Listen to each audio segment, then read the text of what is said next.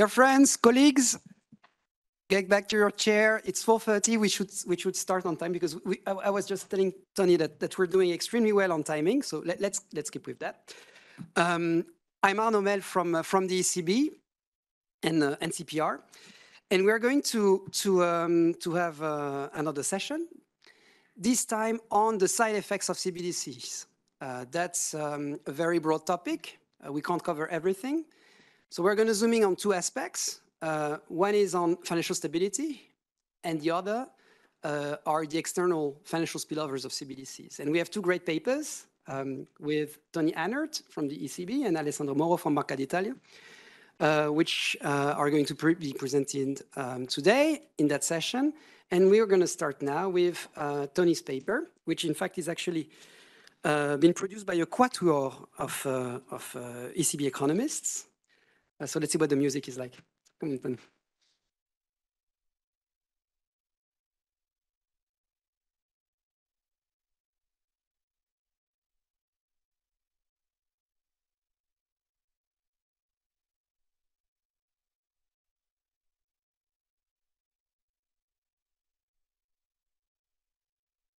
Okay, thanks everybody for coming back, and thanks to the other co-organizers for including this paper in the program. So it's joint work with my three colleagues from the research department, Peter, Agnese, and Davide. And it's trying to understand a bit better the implications of CBDC for financial stability and kind of banking stability in particular. So let me not motivate CBDC for this audience. So we think about CBDC as digital cash in this paper. And in particular, for several years now, there's been these concerns by various policymakers to study the financial stability implications of CBDC. And in particular, it was voiced, for example, in some BIS documents, that the existence of a CBDC could increase the risk of a bank run, especially in kind of during crisis times or in terms of stress and turmoil. And the reason why that might be is that CBDC is a very safe store of value. So basically, as long as the kind of political order of a country or currency area is still in place, the central bank will honor its obligations, right? So this will be one of the last claims to be defaulted upon in the economy. And apart from this inherent safety as a safe store of value, the CBDC might also be remunerated, adding to the potential incentive of an investor to withdraw from a troubled bank and redeposit with the central bank. So in the policy debate, several proposals have been put forward to adjust the design of CBDC in order to mitigate that bank run concern. So in particular, people think about whether and how CBDC should be remunerated. We've already today discussed quite a bit the issue of holding limits. And we haven't discussed it much today, but there's also this notion of contingent remuneration. So making the remuneration of CBDC contingent on the financial system, kind of how much stability or turmoil there is in the system. So the objective of this paper is to study the financial stability implications and to address these policy questions by deriving the consequences of various CBDC designs in the context of a parsimonious model that helps us guide and understand these various proposals. Before I go any further, I should say that these are our own views and not necessarily the views of the ECB, and we are not part of the digital euro team, so these views need not be the views of the digital euro team. So the paper and the slide, it's a parsimonious model of bank runs because the policy concern is really about runs on banks. We use global games methods to derive a unique equilibrium. And the main positive result of the paper is that remunerating CBDC, the main way of modeling CBDC is that CBDC can be remunerated. In a kind of a narrow sense, this would be a pecuniary remuneration, but in a broader sense, it could also be non-pecuniary benefits of CBDC. So it's a digital means of payment, so it can be used for making purchases online, while cash cannot be used to buy things on Amazon, for example. So we want to think about, or we could think about this remuneration in a slightly broader sense. So the main positive finding of the paper is that increasing the remuneration of CBDC has two opposing effects on bank fragility. So first, and in line with the policy debate for the last years, a higher CBDC increases the withdrawal incentives of depositors. And therefore, bank fragility goes up.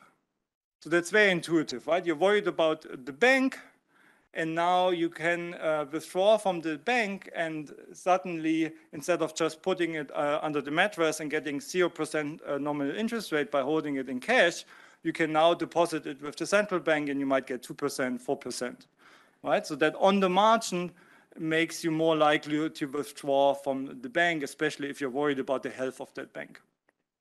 So that's a very robust channel and in line with the policy debate. However, and that's kind of the contribution of this paper, there's a second channel.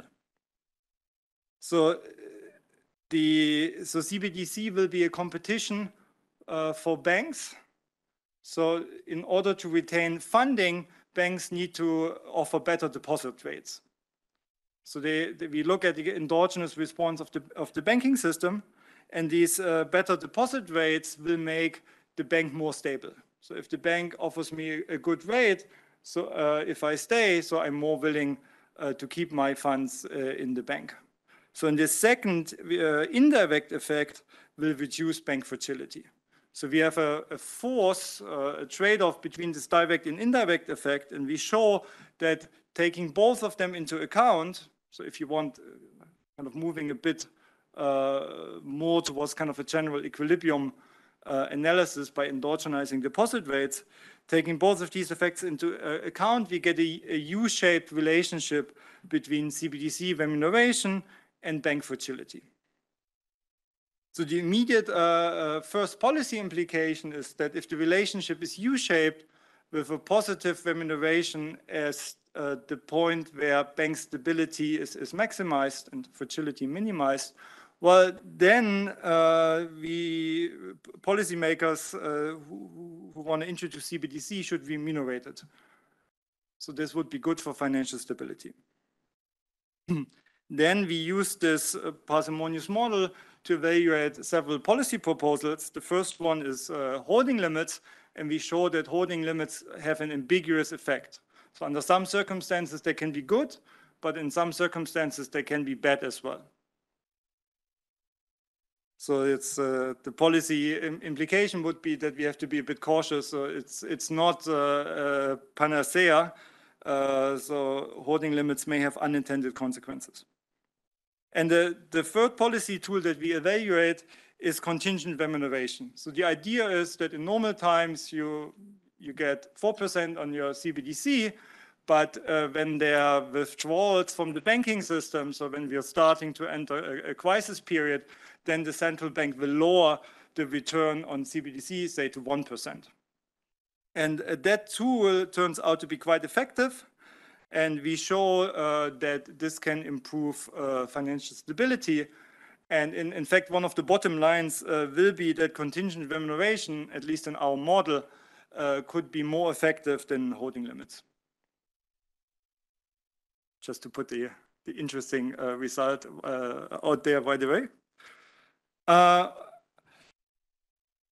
So just placing it a little bit in the literature, so this idea that CBDC is kind of competes with bank deposits and gives depositor an interesting outside option has already been studied.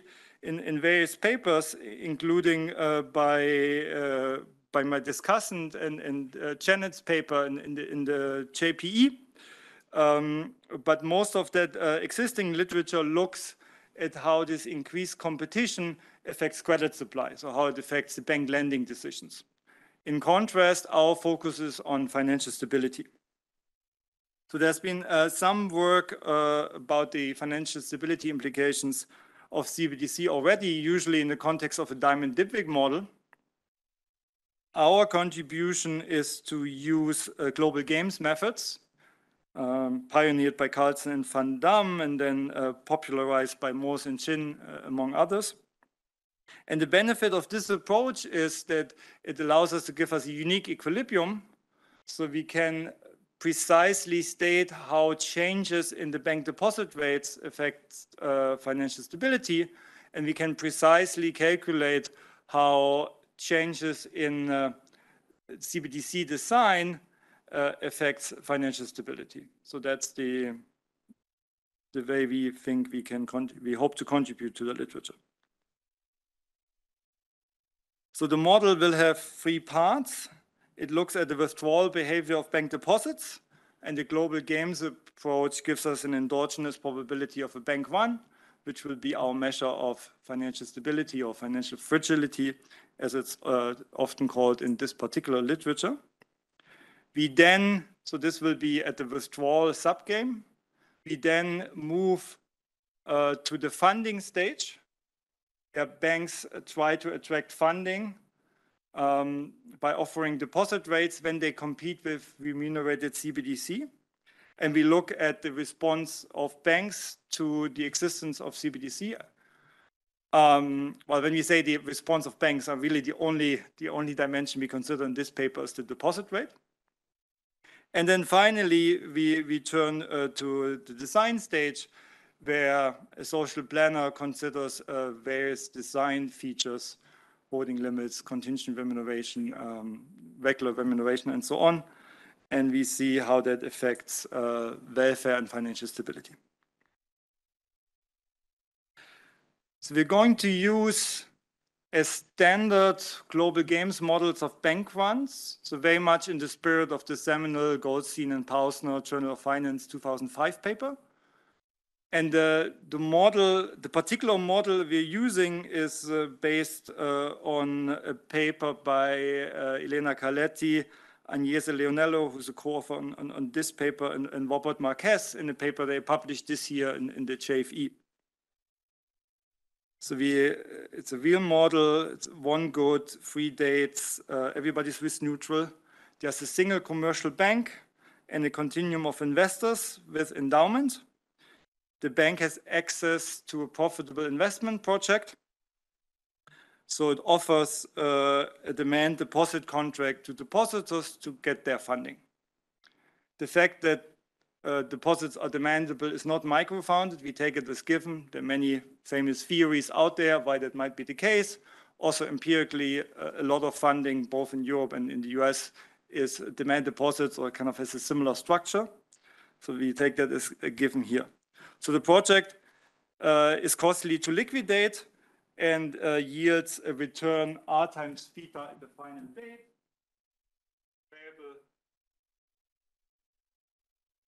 I guess I have to stay here. So theta is a random variable that captures the fundamentals of the economy, and R is just a parameter that captures the profitability of lending or of financial intermediation more broadly. And then we have this deposit contract where kind of a standard Diamond-Dybvig type deposit contract where you get a low deposit rate if you stay with the bank for 1 period, but you get a high deposit rate if you stay with the bank for 2 periods.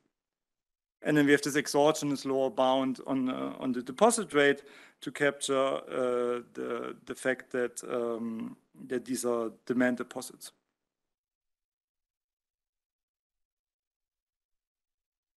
At the initial date, at the funding stage, the investor decides whether to keep their funds in cash, yielding a return normalized to 0, or hold bank deposits. And now with CBDC, there's this outside option of depositing with the central bank as well. So there are many features CBDCs might have. We zoom in on one feature, which is its remuneration. So CBDC can offer a positive remuneration. And in the narrow sense, this would be the pecuniary remuneration that we have already discussed today, but there could also be non-pecuniary benefits associated with it. As it's standard in these bank run models, at the interim date, so all of us are depositors. We will all have deposited with the one bank, say the Arnaud bank. We've all deposited with the Arnaud bank. And in most states of the world, the Arnaud bank is very healthy, has a high realization of theta. Unfortunately, they are, yeah, okay. Probably my time allocation is moving down to 2 minutes very shortly. Yeah? So, but unfortunately, in some states of the world, the Arnaud bank has a low realization of the fundamentals. So maybe it's better to get our money out and withdraw while we can. So each of us, and that's the global games approach, each of us gets a private signal about the health of the bank. So that's the signal SI, conditionally independent, fundamental plus noise. And then based on the signal, each of us decides whether or not to withdraw from the Arnaud bank. Let N be the number of withdrawals at the interim date. So there will be a cutoff. If enough of us withdraw, then the Arnaud bank will be insolvent at the final date. You know, the withdrawals lead to costly liquidation of investment that will eventually lead to insolvency. Even worse, if more of us, if almost all of us withdraw, then Arnaud is liquidating the project, but it will not be enough. If enough of us withdraw, then the bank will be illiquid and cannot even meet the redemptions at the interim date. So that's the model. It might seem innocent, but given that we kind of have analysis at 3 dates, right? Date 1, date 0, and then if you want date -1, when we think about policy design, it's not that innocent. So we would like, actually we think we need to make simplifying assumptions. The first one is vanishing private noise. So the epsilon term is kind of the noise associated with that term is going to 0. And then there will be bankruptcy costs. So whenever the bank fails, very little is recovered. So we actually assume nothing is recovered. So the idea is you all pay it to lawyers, and you know, the process of bankruptcy is usually very costly. So empirically in the US, the evidence is that about 30% of asset value is destroyed in bankruptcy. Okay, and that's a simple 2-period model. So we work backwards. We start with the withdrawal behavior at date 1, at the interim date. Then we go to the funding stage and determine bank deposit rates. And then we consider the impact of CBDC remuneration, and then eventually the other design options as well. So this is just the equilibrium for different realizations of theta. So if the Arnaud bank has made amazing investments, we are above theta upper bar, and even if everybody withdraws, there will be enough funds for all of us. Also, there's a lower dominance regions when the investments turn out to be bad. Then even if nobody withdraws, there will be insolvency. And in the interim, in the intermediate region, I mean, this is a version of Diamond Dipwick, if you want. You have multiple equilibria where both survival and failure of the bank is possible. So it's kind of a 1980s, 90s coordination game. What the global games gives us is it removes the multiplicity in this intermediate region to a single point. So in equilibrium, there will be a unique theta star such that the bank fails if and only if the realized fundamental is below theta star. And I'm going to spare you the math, but just to get the intuition of how we determine theta star from the final equation on the slide. So these are the incentives of the marginal depositor. Remember, each of us deposited with Arnaud, and each of us get a private signal. For those of you who got a very favorable signal, you decide not to withdraw.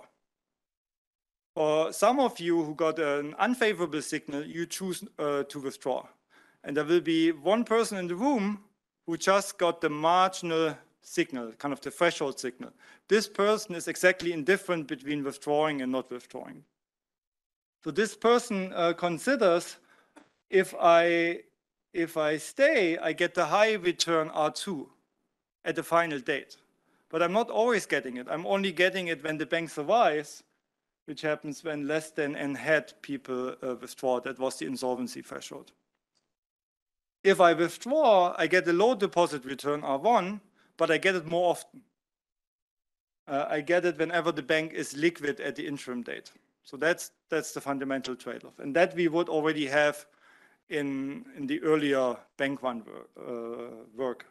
What we are adding here are the omegas. That's the CBDC or CBDC remuneration more precisely. So we see the direct effect in blue. If I withdraw from the bank at date 1 and then I redeposit with the central bank, I get the cross remuneration omega for one period. So there's a blue omega. This is a direct effect. This will make me withdraw more often. Makes the expected payoff from withdrawing will go up. However, and that's what the policymakers have focused on in most of the debate, what the paper contributes is the VAT effect, the indirect effect. So banks will respond to the existence of CBDC and adjust deposit rates. So the deposit rates will adjust.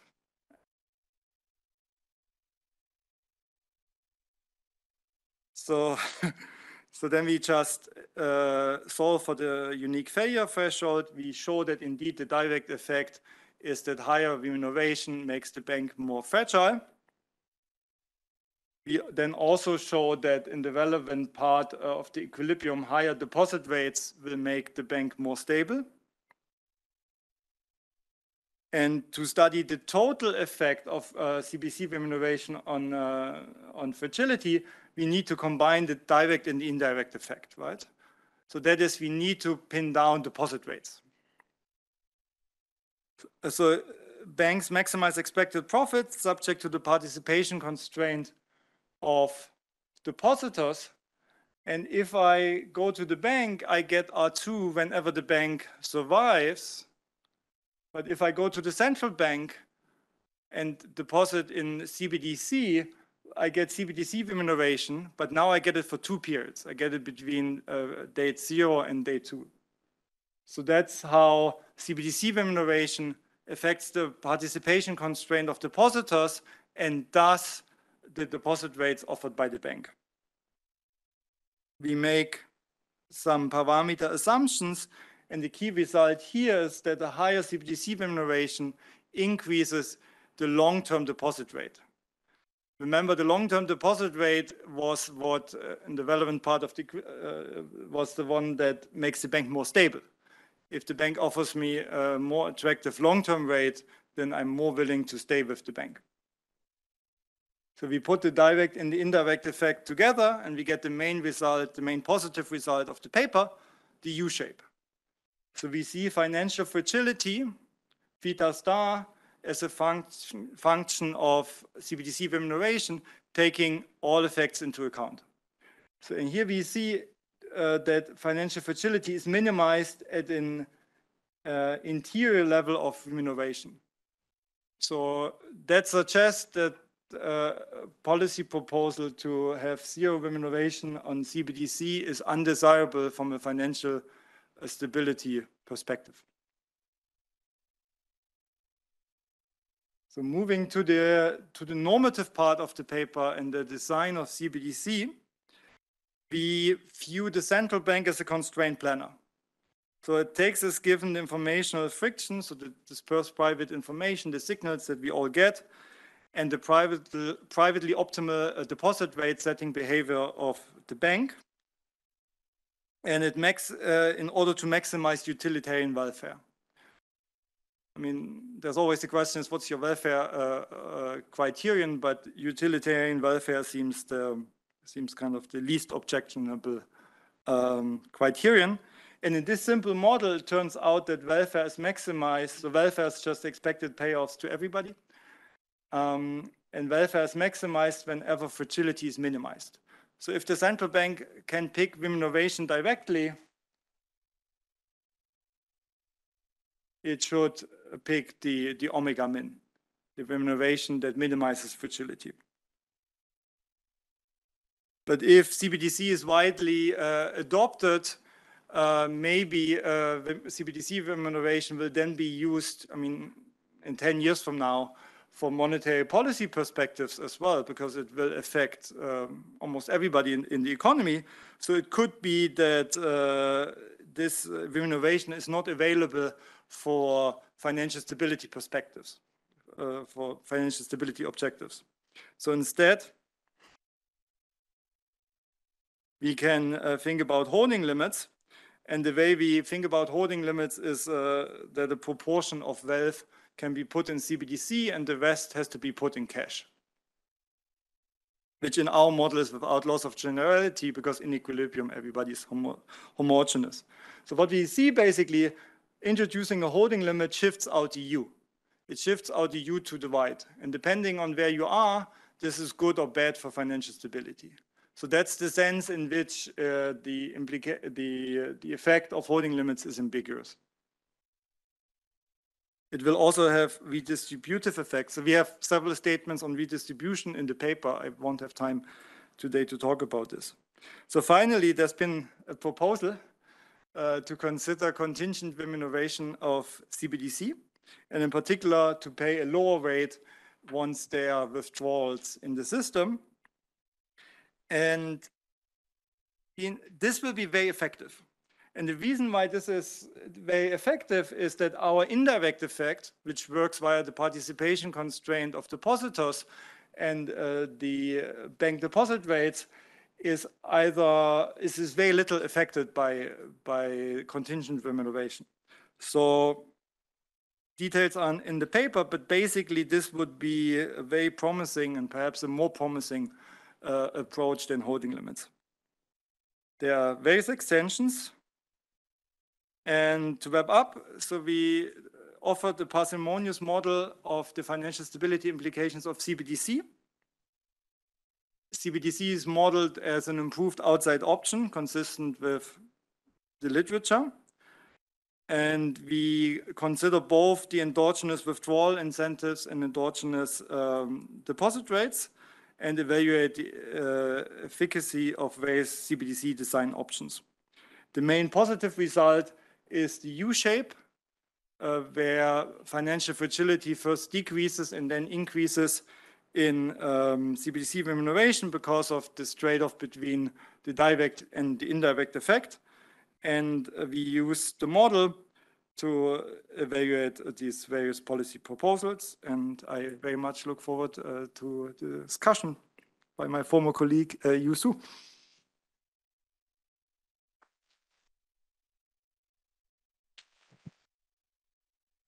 Thanks, Toni. So we have indeed live from China, from Renmin University, Yuchu.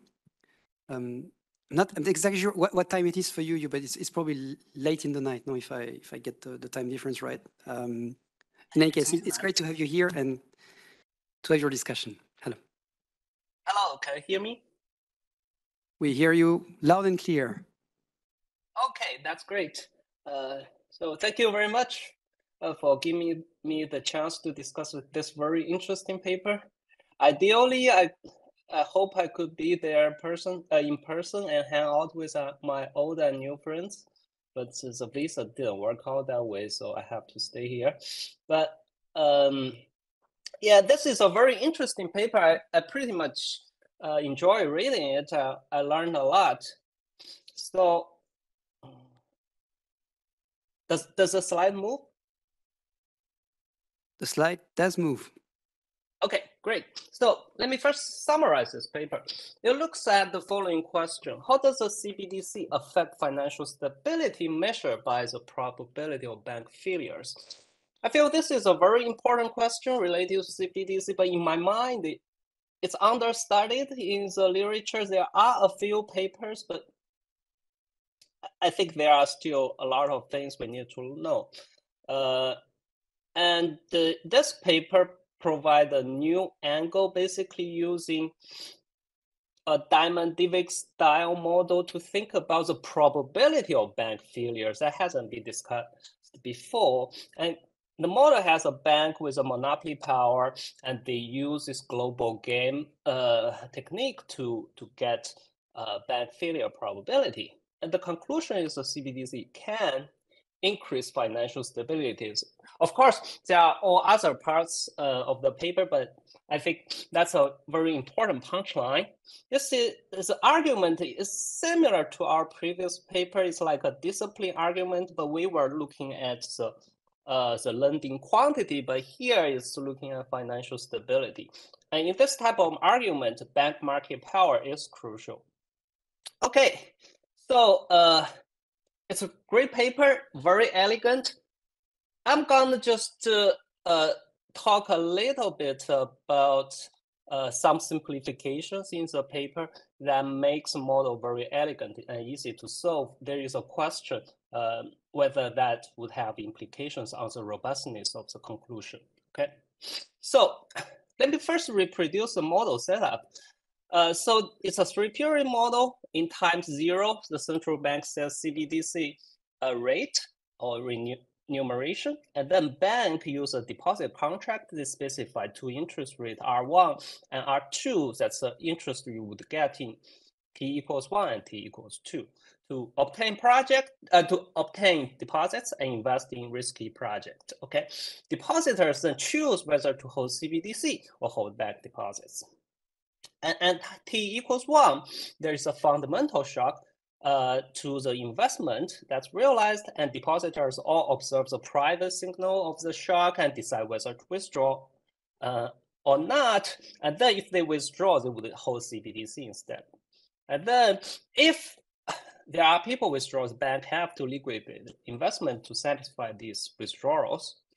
And T=2, the investment matures and depositors withdraws the remaining deposits and consume. And you can see all consumptions happens at T=2. So there are few simplifications and deviations from Diamond-Dweck to make the model very tractable. And there is a question, what's the implication are these deviations? First, all consumers are assumed to be patient. They only consume at the end. There is no early consumers as in Diamond-Dweck model, and they are all risk neutral. That means essentially there is no need to ensure liquidity. Okay, and an implication of that, I guess that is true, is that if there is no restriction, it's optimal for the bank to set R1=0 just to rule out any early withdrawals. But here there is an assumption R1 is at least 1, and at the end of the day, R1 in the equilibrium equals 1. Okay. A third simplification is that there is no recovery value. If the bank fails, everybody gets 0. Okay. This simplifies depositors' value. These are all nice for making the model tractable, but what are the implications of these deviations for the results? Which ones are crucial for the results? I don't know. I would like to see more discussion on that. And of course, if there are crucial deviations, there is a question, are these deviations realistic? Okay. Also, there is also another thing that's related to deposit insurance. For example, in David Ski's paper, that's cited in this paper, he basically says if you have a deposit insurance like policy, there would be no wrong. I'm interested to see if there is a deposit insurance here, what's going to happen. Okay. Second comment is more about writing. I would like to see more intuition of the main result. So the main result is this U-shaped relationship, but somehow it looks like it depends on this elasticity of the bank run cutoff with respect to this R2.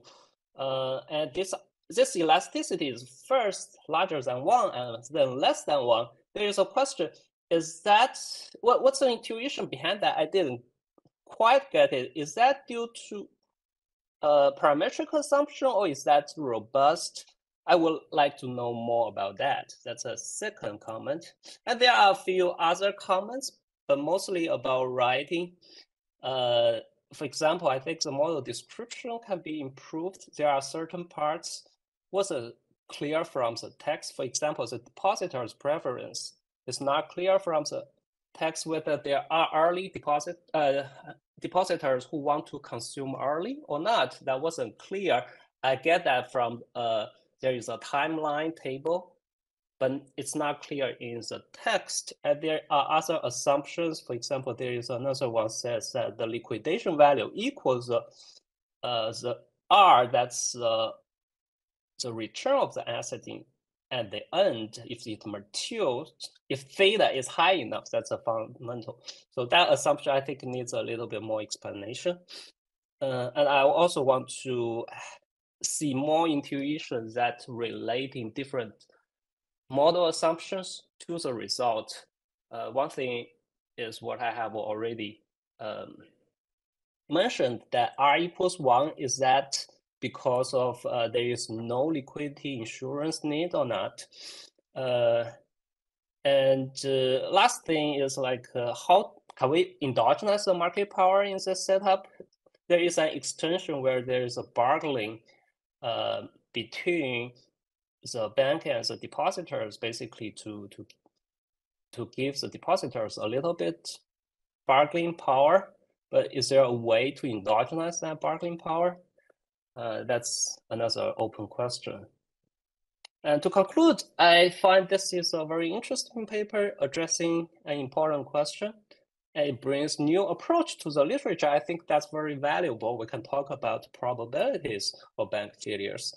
And I think it's good if the authors could clarify the effects of the simplifying assumptions. And of course, I look forward to read the next version of the paper. Thank you. Okay. Thanks for the discussion, which is not only excellent on content, but it's also perfect in terms of timing because we're even ahead of schedule. So that's great. So Toni, do you want to say something already on the discussion, or we can move with questions? I mean, I would. Okay, so we have even more time for the Q&A then. So here are some questions. So Timothy, I think you have a question. Do I see you right? Yes. Yep. Yeah, I don't think. Hi, how should I think about the net worth channel in this case? Because normally if you think of an introduction to CBDC, more competition for the bank, that would mean reduced profits for the bank in this case because of higher deposit rates, reduced profits, lower net worth, more likely to fail rather than the opposite, which you're saying. So I see one on my right, which should be your left, Alessandro.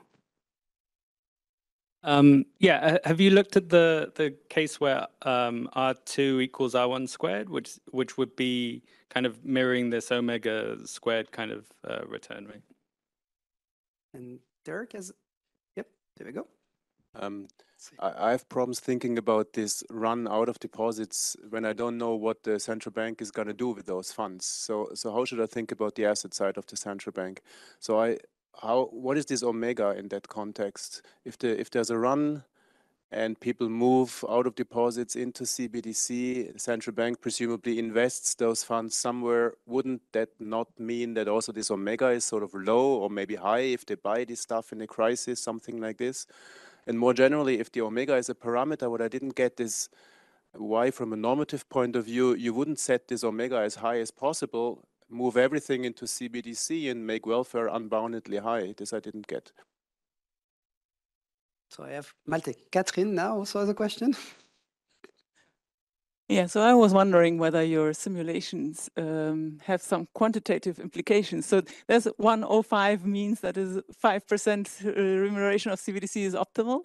And could you think about having some quantitative interpretation, maybe by looking at theta as the probability to fail or something like that? Thank you. Okay, Toni is very successful. There is a question on the fourth row in the middle. Wait until I fail. That's right. yeah.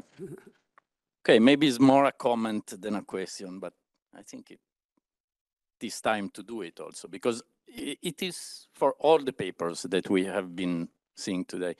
So I have the feeling like those papers are not about CBDC, but they are about some imperfection in the deposit market or some fail of competition. And they feel like all the paper has these interest rates on deposit and competition with deposits as the solution for something that is not working properly. That could be financial stability or the transmission of monetary policy. But so if at the end, what we listened at the beginning of today, that the CBDC will not be remunerated. So what I have to take from all these papers, and in particular for this one of competition in deposits to increase the, let's say, financial stability? It's a very deep question. Massimo, do I get it right that there's no questions in the chat? Okay. Okay, then I don't see. And no? It's a bit like in an auction, no? It's people move. Okay, so I misinterpreted some of the body movements. So Toni, go ahead. Okay, awesome. These are great comments. Thank you so much. Let me try to answer at least some of them. So first of all, thank you for the excellent discussion. Please send me the slides. We'll definitely work on these kind of clarifications. I think we can do more. In terms of the relevance of the various assumptions. So I agree that market power is key, and I didn't have time to talk about it in the presentation, but once there's a high degree of competition, the U-shape breaks down. I mean, in particular, under perfect competition, we can even show analytically that it no longer is there, right? So the sufficient amount of market power in the deposit market is a critical ingredient for our result. Let me use this to answer or to respond to the very last comment.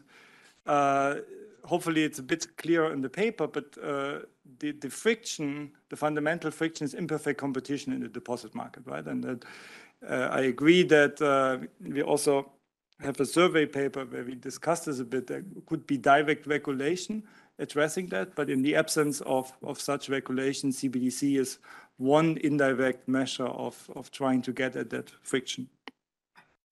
The second point that you made about the role of the assumptions is that indeed we kind of have liquidity preference implicitly in a way that consumers value the ability to withdraw. But once they withdraw and they get one, they're happy, and then beyond that there is no liquidity insurance motive. So we received that comment at a conference last week from a discussant as well, and we are currently working on another extension. So it looks like we can actually do that. So we do a more like traditional Diamond Dipwick style risk-averse depositors. So they value a higher short-term rate. And then on top of everything I've shown you today, we can then also study how a change in CBDC remuneration affects the short-term deposit rate, which then indirectly again will affect financial stability. So that's, I think we have a setup of working this out. We don't have results yet, but in the new version, there will be a result on this. So hopefully that will address that comment. Thirdly, you discussed bankruptcy costs. The honest answer is we tried without this assumption and we couldn't get to results more than a year ago. So that's why it was a simplifying assumption. But I have a paper on asset encumbrance in the RFS published several years ago. And there we had studied both the model with and without bankruptcy cost. And it turned out that the economic channels were the same. It's just without bankruptcy cost, there's much more math because there are more terms to play around with, but that didn't affect the results. Here we even make the stronger assumption that the bankruptcy costs even at the interim date, But we have a new project with my long-term co-author, Christoph Bertsch, Agnese Leonello, who's on this paper, and Robert Marquez from Davis, where we look at Silicon Valley Bank and failures in West Coast banks this year in the US, and trying to study that in the context of a global games bank run model and how there were kind of failures in bank risk management. And there we can show that if we don't make this bankruptcy cost assumption at date one, the results go through. So that gives me comfort that the results aren't sensitive to the bankruptcy cost assumption. So this liquidation value improving is kind of a standard global games assumption. The global games people know that it's ugly, but it has to be assumed. The rest of the profession tends to be less forgiving. So we maybe just put in the appendix. Let me just say something about deposit insurance. So implicitly, I mean, these are uninsured deposits, right? So the short answer could be that some deposits are insured and some are uninsured, and then the fragility comes from the uninsured part. To the extent that these are not just idiosyncratic failures, but there's kind of systemic banking crises involved. So these are kind of macro shocks, consistent with the theme of the conference. Then it's likely that deposit insurance funds, which in most jurisdictions are actually very poorly capitalized, will not be able to cover all deposits. So even with deposit insurance, there is this issue of deposit insurance being not particularly credible once you look at its funding. Yeah? So in that sense, our focus is on uninsured deposits. And I think we cite an AR paper that looks at US data in the 2010s, and they find that roughly half of the deposits are uninsured. I'll get back to some of the comments bilaterally. Let me just respond to Katrin that we say we only have numerical examples. So this is a two-period model. We didn't do, I mean, I think we cannot do easily a serious calibration. That would be stretching the model. So I think we should be humble and just say that we cannot do it. The final point to Timothy about the net worth channel. So it is a static model, and there are dynamic banking models, Keeley, AR, 1990, for example, that emphasize the network channel. We do, however, so we cannot fully address this point. We do, however, have an extension with risk-taking on the asset side. And that gets at this flavor. So the bank chooses how much risk management to do, and then the CBDC remuneration will affect the deposit rates, will affect the skin in the game, and the skin in the game will affect the extent of the risk-taking on the asset side. So we have a little bit of this on the extension, but for the most part, we're dodging this. But we have a little bit. We show that we can still get our result. Thank you so much for the comments, and I'll try to respond to the remaining ones in the next break. Thank you. Thank you, Toni. Okay. Second paper. So after the ECB quartet, we have the Banca d'Italia duet. Alessandro, please.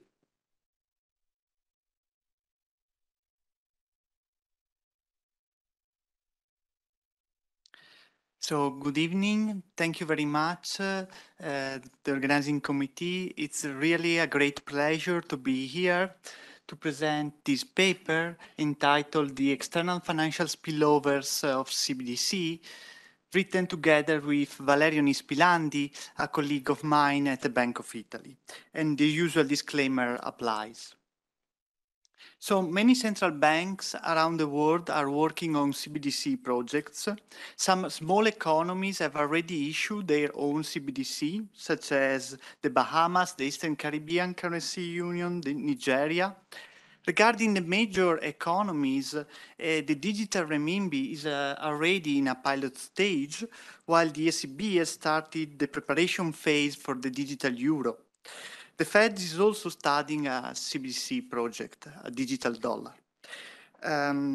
As we have learned also from previous presentation, the issuance of CBDC might have important consequences on the issuing countries, but it might also generate important international spillovers, in particular on emerging market economies, which might experience an increase in remittances if CBDC makes transaction costs lower. They might lose monetary policy independence in the presence of currency substitution, or they might face a banking disintermediation. In this paper, we focus on this third issue, and we analyze the macro financial implications for an emerging market economies of a CBDC issue by a foreign systemic economy. And to do that, we set up a DSGE model for an emerging market economy that features the original scene. So basically, the external debt of the emerging market economies is denominated in foreign currencies. There is a banking sector a la Gertler-Caradi. And then there are three monetary assets, cash, domestic deposits, and then foreign CBDC, that yield liquidity services, but entail a cost in terms of anonymity or security loss. So the foreign CBDC can be more similar to cash or to deposits. So under these alternative CBDC designs, we simulated the transition to a new steady state characterized by a stronger preference toward the foreign CBDC. We will see which policy instrument can be used to address the negative effects of this transition. And then we'll also analyze how different levels of investment in the foreign CBDC affect the transmission mechanism of a standard shock, a shock on the foreign interest rate. So regarding the results, we show that the implication of the foreign CBDC for an emerging markets really depend on the design of the CBDC. If the CBDC is close to cash, is designed to be similar to cash, domestic household substitute domestic cash with the foreign deposits, domestic cash with the foreign CBDC with limited macro financial implications. While if the CBDC is designed to be more similar to deposit, domestic households substitute domestic deposit with the foreign CBDC, and this leads to a credit crunch in the small open economy and a strong reduction in output. And we will show that there are some useful policy that can address the negative effects of the preference shocks, in particular macroprudential policy, capital control on outflows, which in our framework are a capital control on foreign CBDC holdings, FX interventions can help to smooth the transition, while capital controls on inflows are far less effective. Moreover, targeting PPI inflation is better than targeting CPI inflation or exchange rate pegging in dealing with such shocks. And finally, if the remuneration of the CBDC is constant, a higher level of investment in a foreign CBDC can shield the economy from an increase in the foreign interest rate. So our paper is related to the literature trying to address the macroeconomic consequences of CBDC. Many papers are papers about closed economy models. Most of them find that a CBDC competing with a monopolistic banking system can be welfare improving. Some other finds that CBDC could be detrimental for welfare depending on their design. So for example, Agur et al. Find that if the CBDC is close to deposit, it might lead to banking disintermediation, while if it is too close to cash, it may generate the disappearance of these means of payment. And if households have a preference for a variety of means of payment, this could be detrimental for welfare. Focusing on the problem of banking disintermediation, Brunner, Meyer, and Mehl find an equivalence result if deposit and CBDC are perfect substitute, because in this case, the loss of deposit in the banking system can be compensated through central bank injections without altering the equilibrium of the model. And Bourlon et al. And Asselmacher et al. Find that the risk of banking disintermediation can be minimized by choosing properly the remuneration of CBDC or imposing quantity restrictions. Regarding the literature on open economy models with a CBDC, the literature has focused on the problem of currency substitution, in particular IKEDA. Ferrari, Minesso, Mehl, and Stracca also showed that CBDC may increase international linkages, so amplifying foreign shocks. Some colleagues at the Bank of Italy, Cova, Notar Pietro, Pagano, and Pisani find that an economy issuing its own central bank digital currency can restore its monetary policy independence in the presence of global privately issued stable coins.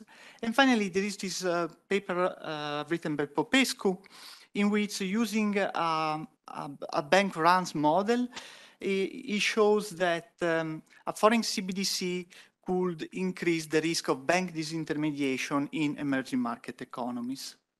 So our paper is closer to this Popescu, the last one, but we address this issue considering a general equilibrium model.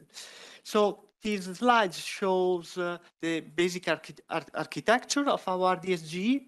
The white blocks represents domestic agents, so agents resident in the small open economy, while the yellow rectangulars are foreign agents. So we have households that can invest in three types of assets, of liquid assets: cash issued by a local central bank, the foreign CBDC issued by the foreign central bank, and domestic deposits issued by the domestic banking sectors. Households also provide labor to domestic firms, and they can also purchase bonds issued by the local government.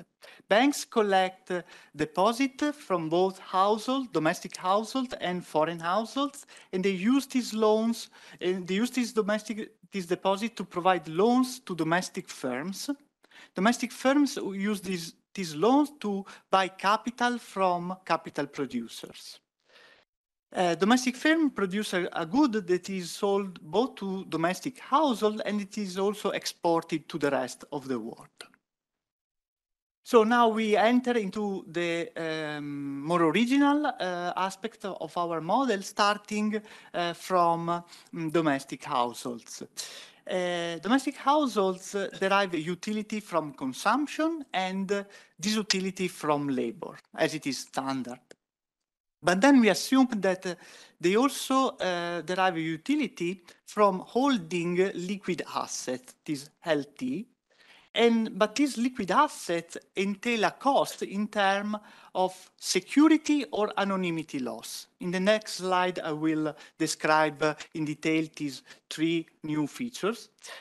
And the maximization of household utility is subject to a budget constraint in which on the right-hand side you find the labor income plus profit minus taxation plus the return on previous period position on bond, domestic deposit, cash holdings, the value of the position on the foreign CBDC, which has. And since this is an asset, a foreign asset denominated in foreign unit of account, its value is adjusted by S, which is the real exchange rate. And then we have also a tax on outflows. And it is important to see that here we specify a return for the CBDC, but in most model simulation, we set the remuneration of CBDC to 0. And on the left-hand side, you have how you can spend your income, so consumption, new position on domestic bond, on domestic deposit, cash, and the foreign CBDC.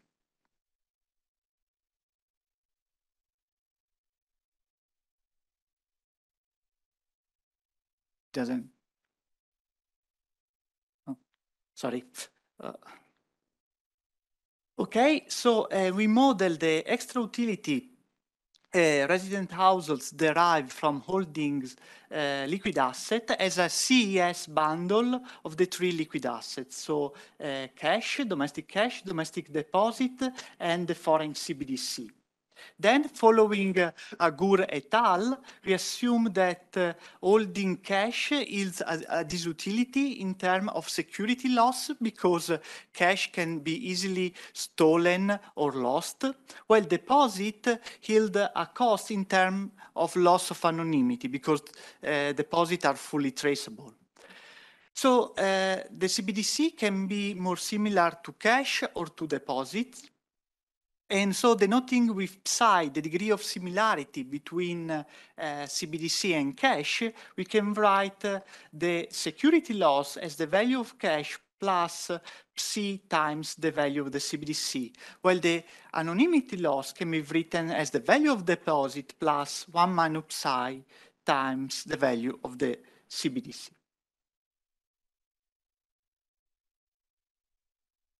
So the banking sector is modeled following Gertler and Caradi. So each bank invests in corporate loans using domestic deposit, foreign deposits, and its net worth, and uses these sources to finance corporate bonds to domestic firms, and of course, these loans are equal to capital times its value. Theta n can be interpreted as a macroprudential measure because it is a subsidy to banks' net worth. Bankers, as in Gertler and Caradi, can divert a fraction theta of assets, so depositors, in order to trust the banking system, require that the value of the bank should be greater or at least equal to the value of the divertible asset. And this financial friction is important because it induces in equilibrium a spread between the lending rate and the deposit rate. So Gertler and Caradi show that in equilibrium, banks choose the same leverage, and this leverage is an increasing function of the spread between the lending and the deposit rate. We also assume that the foreign deposit rate depends on three components. The foreign interest rate R star, which is exogenous, a tax on foreign deposit, and an endogenous risk premium, which depends positively on the aggregate level of foreign deposits. The idea is that the overall indebtedness vis-à-vis the rest of the world, the higher the return that banks have to pay to foreign households in order to have deposits from them. And the solution of the banker's problems gives an uncovariant disparity condition between domestic and foreign deposits, in which the currency premium depends on the stock of foreign deposit and on the capital flow management measure on inflows, which is the tax on foreign deposits. So we calibrate the model to a typical emerging market economies. Time t refers to quarters. The banking parameters are taken from McKinsey and Keralto, while the other macroeconomic parameters follow the integrated policy framework of the IMF. The liquidity parameters are taken from Kova et al. And from Bourlon et al. So we simulate the transition of the economy to a new steady state characterized by stronger preferences toward the foreign CBDC. And this transition is modeled as an increase in the weight of the foreign CBDC in the liquidity bundle from 0 to 10% in 20 periods that correspond to 5 years. And this transition happens under three different scenarios. A cash-like scenario in which psi is equal to 1, and in which the increase in the weight of the foreign CBDC is compensated by a decrease of the weight of cash, of domestic cash. And this is the red line in the figure. Then we have a deposit-like scenario in which psi is equal to 0, and the increase in the weight of the foreign CBDC is matched by a decrease in the weight of deposits in the liquidity bundle. And finally, we have, and this is the blue line. And finally, we have a liquidity expansion shock in which psi is equal to 1.5. So CBDC is intermediate between cash and deposits, and in which the weight of deposit and cash are kept constant. So this liquidity expansion shock can be interpreted as a technology shock brought about by the CBDC that increases the liquidity of households without affecting the preferences for cash or deposits. This figure illustrates the transition under the tree scenario.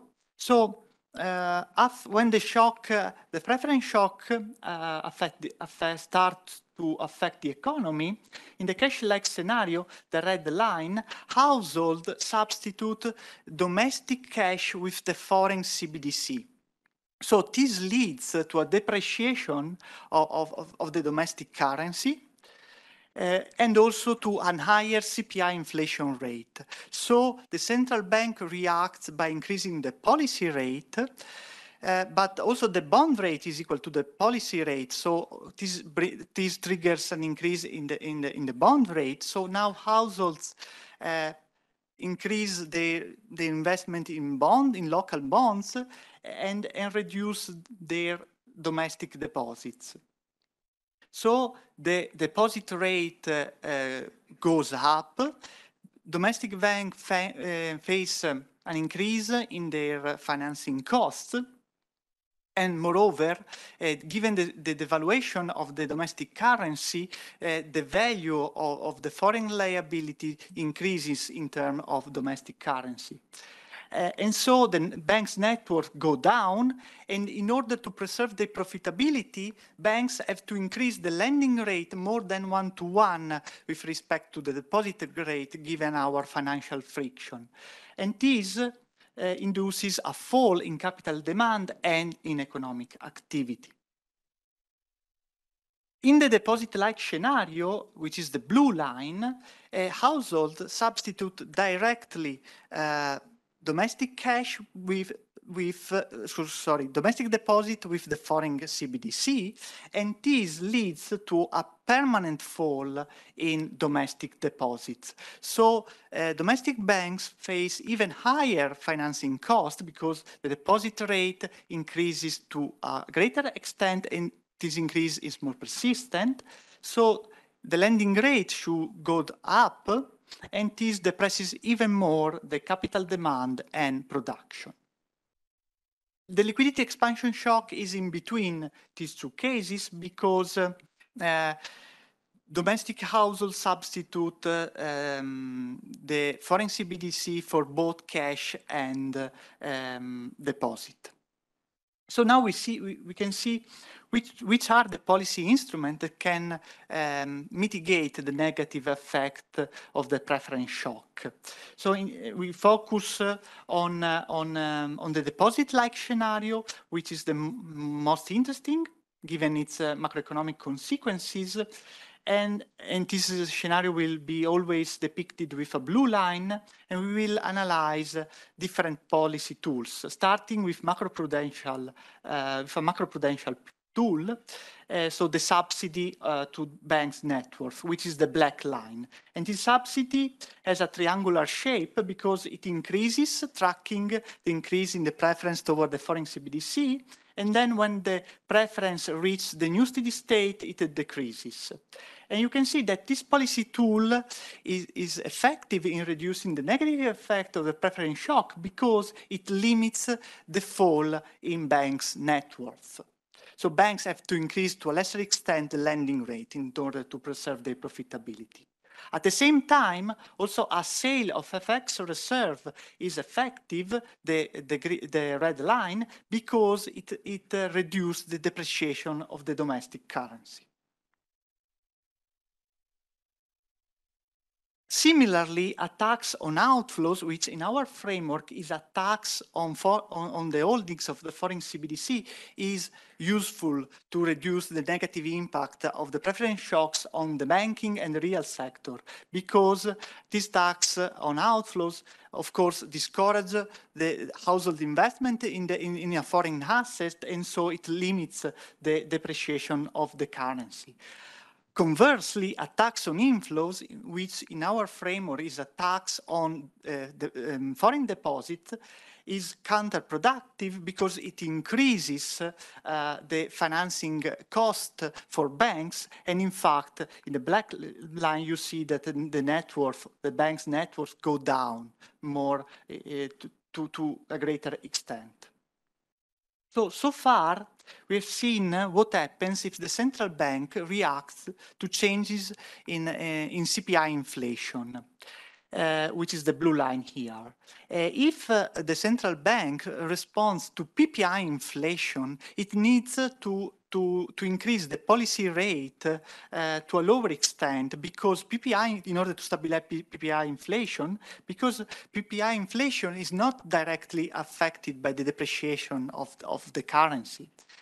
On the other hand, if the economy has an exchange rate peg, which is the black line, the central bank has to increase even more the policy rate in order to avoid a nominal depreciation of the currency. And this explains why the PPI inflation case, the red line, is better in dealing with the preference shocks than CPI inflation and a peg economy.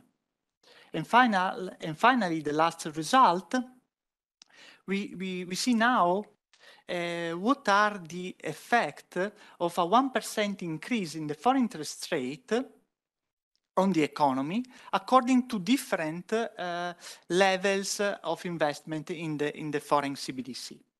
So you can see that, looking at the blue line, that an increase in the foreign interest rate has a recessionary effect on the economy if the small open economy has no foreign CBDC holding, the blue line. Because an increase in the foreign interest rate leads to depreciation, then to higher inflation, and the central bank has to increase the policy rate, so higher deposit rate, reduction on net or higher lending rate, lower capital demand and lower production. So while if the small open economy has a medium or small value of CBDC holdings close to 2% of GDP, or even better, if it has an holding of foreign CBDC close to 10% of GDP, what happens is that after the foreign interest rate shock, domestic households find it convenient to sell the foreign CBDC. Why? Because the foreign interest rate has increased also the remuneration on domestic bonds. So domestic households find it convenient to invest in domestic bonds and to sell the foreign CBDC. The sale of the foreign CBDC reduces the depreciation of the exchange rate, and this limits its negative effect on the banking sector and on the real sector. However, this results holds only if the remuneration of the CBDC remains constant after the increase in the foreign interest rate. In fact, if the remuneration of the CBDC increases following the foreign interest rate increase, what happens is that domestic households demand more foreign CBDC, not less, and this contributes to a further depreciation of the exchange rate, amplifying the recessionary effect of the foreign interest rate. And this is the green line. So to conclude, we set up a DSG model to study what are the effects of a foreign CBDC on an emerging market economy. And we have seen that if the CBDC is perceived or is designed to be more similar to deposits, there could be a banking disintermediation problem in the small open economy, a credit crunch, so a lower production. We have seen that taxing CBDC holdings, selling foreign exchange reserves, and subsidizing banks can help to smooth the transition. And we have also seen that PPI targeting is preferable to CPI targeting or exchange rate pegging in dealing with an higher preference toward this foreign CBDC. And if the remuneration is constant, if the remuneration of the CBDC is constant, high stock of this foreign CBDC can help the small open economy to smooth the effect on an increase of the foreign interest rate. Thank you very much for your attention.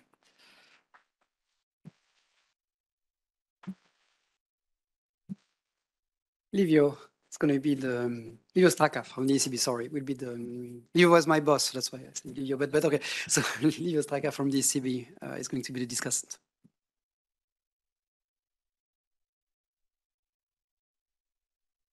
Okay, so thanks all for inviting to this very nice conference. I was reminded of this conference a few days ago when I was after playing tennis, I wanted a beer.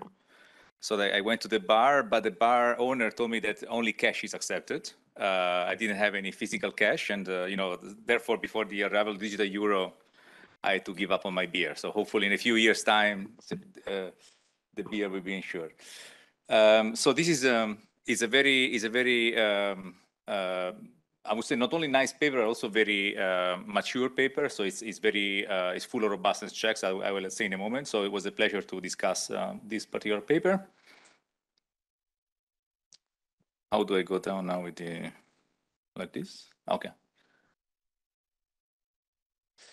Okay, so in terms of what the paper does, I mean, you have seen it presented by Alessandro very, very effectively. So it's essentially a DSG model of a floating small open economy, solved under kind of perfect foresight.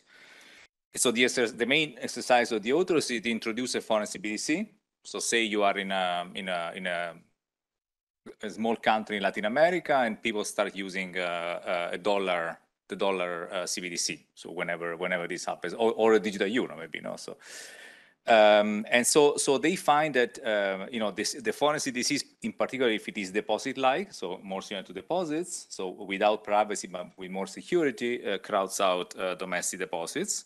So the banks are modeled like Inghels and Carradi. So you're probably very familiar with that model, but they add some EME features. So foreign currency deposits. So this is what they call the original sin. And also the interest rates on those deposits is tied to the economy's external debt. And they also have, which I don't think was mentioned by Alessandro's presentation, the dominant currency pricing, which is a kind of a very EME feature. And there are two types of foreign CBDC, the cash-like and deposit-like, as was explained. So in terms of key results, so because in this model, banks are special for lending, I mean, this is a theme that we have seen in other papers, there is a loss of output.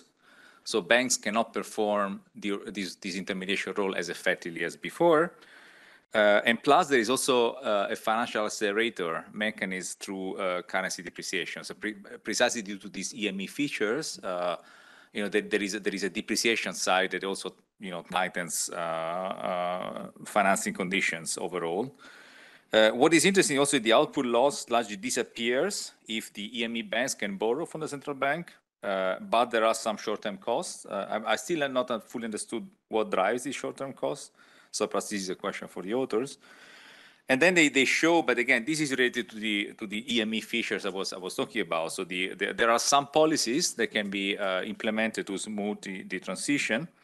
In particular, they find that capital controls on outflows are also selling FX reserves and targeting PPI inflation. I mean, PPI inflation has this exchange rate component to it, reduces the loss of output along the transition.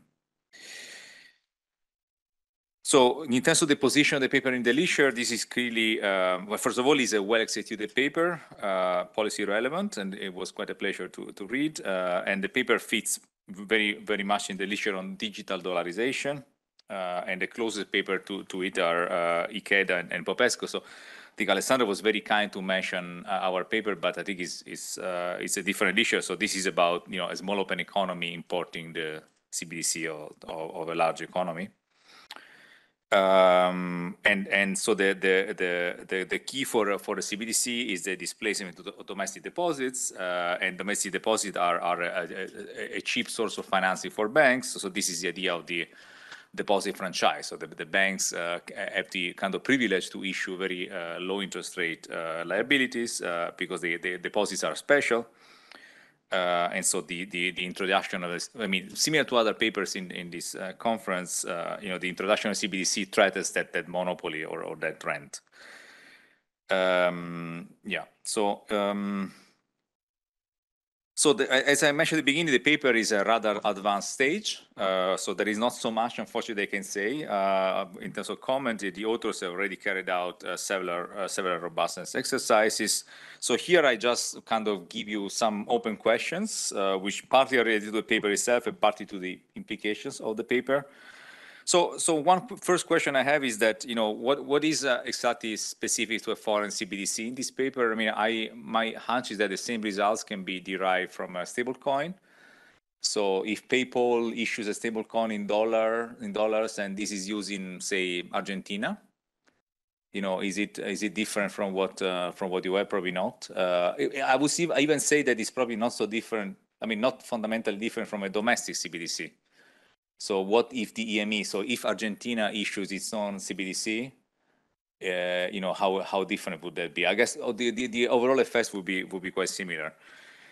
Second question is, how important are the EME characteristics? So I think it's a nice feature of the paper, of the model, that the authors really made an effort to introduce these EME features. But I was also wondering how important are they?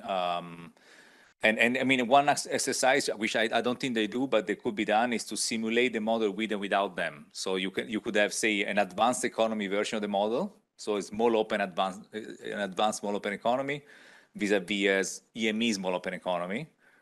And with these two partization of the model, parameters of the model, you can kind of derive impulse responses. So it would be interesting to compare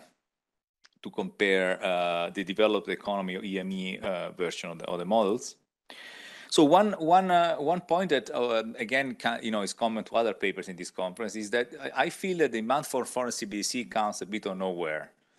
So we know that monetary regimes are persistent. So we know that even with bad monetary policy and bad central banks, which of course is not the case here in Europe, but in other countries where you have bad central banks,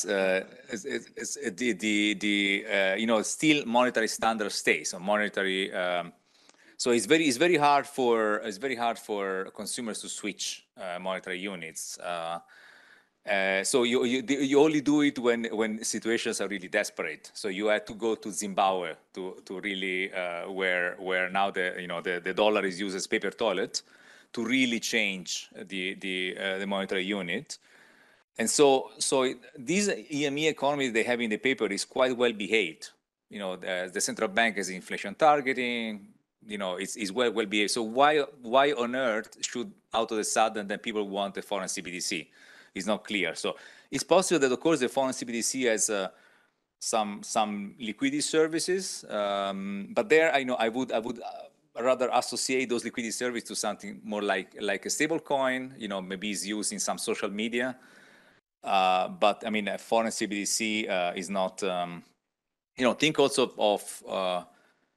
of well-behaved small open economies in Europe. So why should they out of a sudden adopt the digital euro? It's not clear, no? So why a country like Denmark, so why should the digital euro? Why the Denmark dollarize suddenly just when the digital euro is introduced? I don't think it's so clear. So this is probably a question which goes a bit beyond the model, but I think it's a general question for the conference. I mean, some of these shocks to introducing CBDC are a bit artificial. So what's really happening is not clear. So another question I had reading the paper is, what is the effect of the transition on household utility?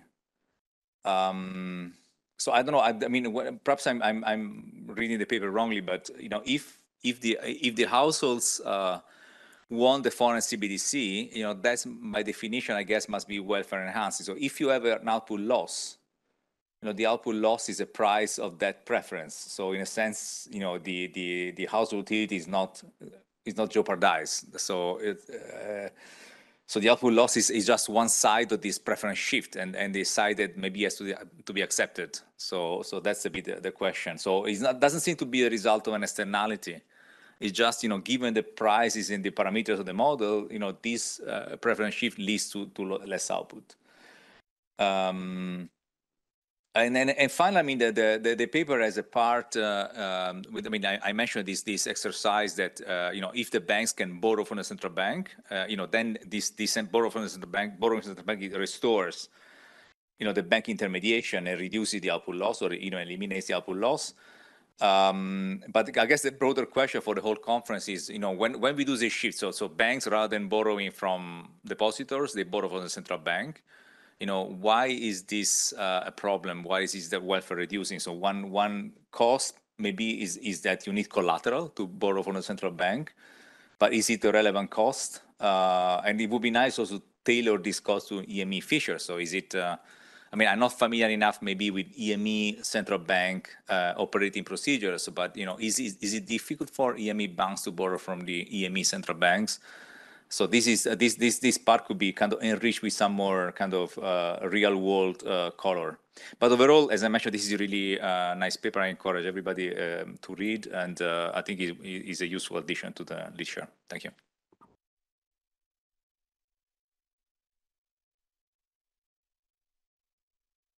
Any questions from the floor or online from that matter? Massimo, expectedly. No, sorry. I have one question about the banks in this model. No, so one reasonable thing to do for the banks will be to pay more deposits. No, so they can give up a bit of the profits and remunerate a little more the deposit to prevent the outflow when the CBDC is introduced. It doesn't seem necessarily the case, or at least they don't increase the deposit rate as much as necessary to reduce the outflow of funds. I'm wondering, is this, let's say, characteristics of how the model is solved, or is something that emerged from the dynamic? If I remember correctly, the Galtre-Caradi formalism, you have these parameters that tells you how likely is that the bankers runs away with the money, and interest rates are kind of pinned down by this parameter friction, which I guess is not changed when CBDCs are introduced, so it stays there. Is this correct? That, let's say, is a characteristic of the model, this latency in the deposit rate, or is something that emerged and have not understood correctly? Thank you. But it's as Livio said, a very nice paper. Long shadow of Davide Andolfato is in this conference. Okay. Another question. Yeah, just I guess a policy question, which is when you have the foreign CBDC in the kind of liquidity function, to me that suggests that foreign households are able to use, domestic households are able to use the foreign CBDC for purchasing goods in the domestic country, right? So it would be worth thinking about exactly how easy it would be for the, you know, say the ECB to restrict that.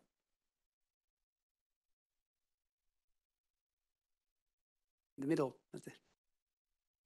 Martin Mantler, Bundesbank.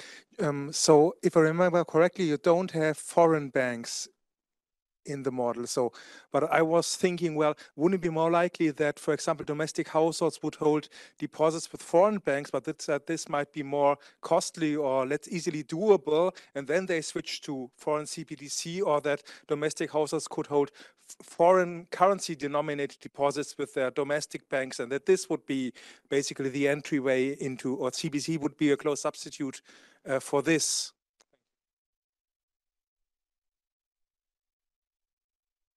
Not anymore from the room, but I have a question from Carlos Arango from the Colombian Central Bank, who is asking how would issuance of the EME help smooth the transition?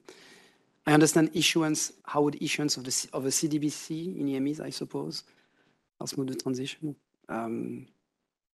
yeah, I mean, you can interpret it. That's the cost of the hybrid format, I suppose. Sorry, China goes. Sorry, I didn't see you. Oh, you okay? Okay. Hi, a very quick question. So, I mean, you put the, of course, here you put CBDC into the liquidity. I just wonder, in general, if for example, EME has better access to foreign capital market, for example, it's easier for me to buy, I don't know, the bonds or stocks in the US or the more advanced countries. Would that be a different? I just wonder whether the effect is going to be similar to CBDC or what is so special about CBDC, like relative to other investment opportunities.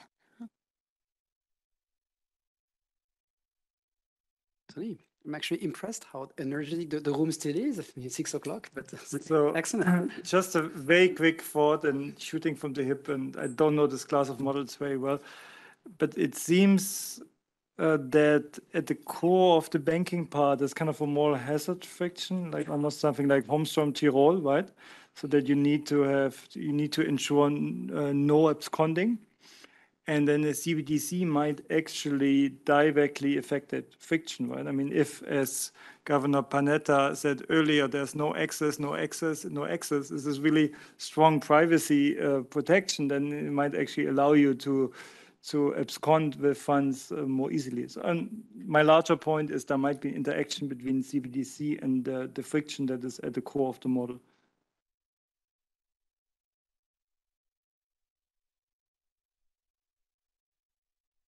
Anyone? Nope. Okay, we're done.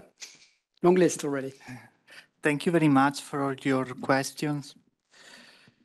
I start from the last one, also because it's the one that I remember. Yes, there is an agency problem in the banking system. So basically, the bankers have to increase their profitability in order to convince depositor to trust. And actually there is not an explicit interaction with the CBDC in that specific sector, because for banks, CBDC is a dominated asset because its remuneration is lower than corporate loans, so they invest in corporate loans. But one can think a way to incorporate also an investment in CBDC by banks.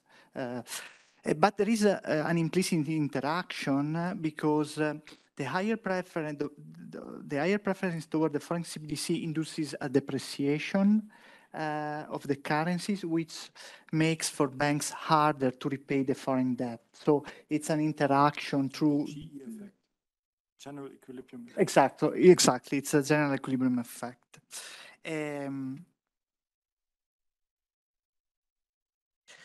Then there is the issue of bonds. We have an extension in which we allow domestic households also to invest directly in foreign bonds, or if you can think general foreign assets. The model results do not change if these assets do not enter in the liquidity bundle. Otherwise, but of course, the idea of the liquidity bundle is that this is a reduced form to capture that these assets are immediately available for payment. So the alternative would be to have a cash in advance constraint, but for tractability purposes, we use this reduced form approach, and we include that only very liquid assets.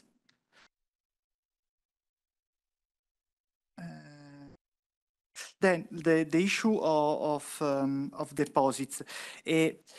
It's true how you describe the Gartner-Carradi model, but the idea here is that the stronger preference for the foreign CBDC reduces directly the supply of savings from domestic bank from domestic household to domestic banks in the case of deposit-like scenario, and indirectly in a cash-like scenario, because there the causal chain works in a different way, but there is substantially a drop of the supply of saving from domestic household to domestic banks. Then if you don't have Gertler Caradi, so the banking system is just a wheel, you have a one-to-one increase of the lending rate with respect to the deposit rate.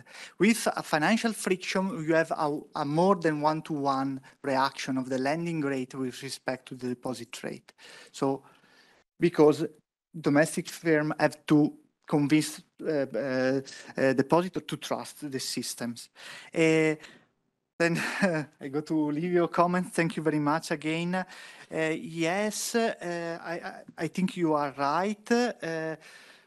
It's not it's not too clear how to distinguish between a foreign CBDC vis-a-vis a foreign stablecoin. They are pretty similar. Maybe one can play with the security weight, because one can think that a foreign CBDC is more secure than a foreign stablecoin, because it is privately issued versus a public form of mean of payment.